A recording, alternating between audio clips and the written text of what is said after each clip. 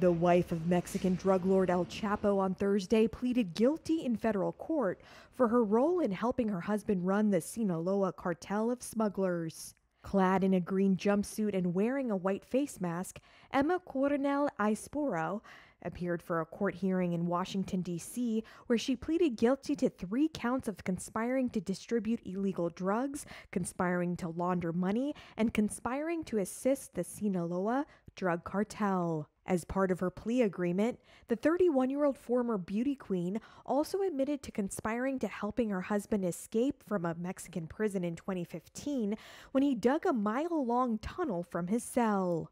In early 2019, Joaquin El Chapo Guzman was convicted in a high-profile Brooklyn trial of masterminding a multi-billion-dollar drug enterprise. He was sentenced to life in prison plus 30 years and locked up in the federal Supermax prison in Florence, Colorado. Coronel, a dual U.S.-Mexico citizen, married Guzman in 2007 at the age of 18.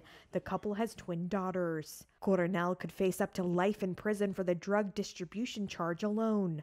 The other 2 counts against her carry maximum prison terms of 20 years and 10 years, respectively. A tentative sentencing date was set by the judge for mid-September.